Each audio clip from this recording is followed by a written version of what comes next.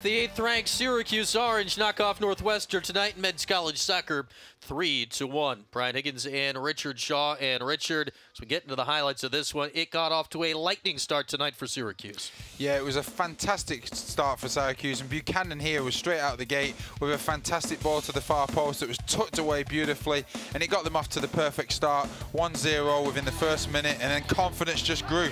And then Bakalovic with the first goal, and Johannes Peel set up this beautiful ball to Hagman. Yeah, fantastic cross, lots of pace on it, and Hagman just guides it in, uses the pace of the ball, and again here we see another offensive threat from the right-hand side. This time Buchanan rises lovely above the keeper and just lofts it over. Just a freshman, Tajon Buchanan. Northwestern answered back in the second half. Yeah, it was a positive thing for them. They'd worked hard, they'd tried to keep going, and they just never were able to push on after scoring that goal.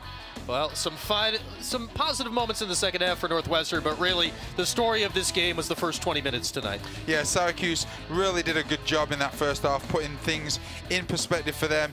Young lads getting out there, getting the goals that they needed, and off they went 3-1. It was a good win. All right, for Richard Shaw and Brian Higgins, that'll wrap it up at the soccer stadium. Your final score tonight, the Syracuse Orange 3, the Northwestern Wildcats 1.